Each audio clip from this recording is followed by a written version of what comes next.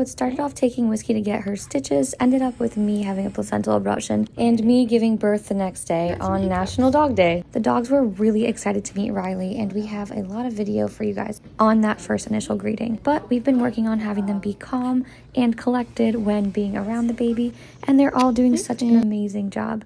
Whiskey's being extremely gentle with him, and we're so happy with that. All of the dogs are learning to contain their excitement, greet him nice and gently without being over the top or licking him in the face. I'm really proud of how sweet they've been with the baby. Group photo chaos has taken an entire new level, but they're all doing great, and Whiskey is recovering well but still really mad about the cone.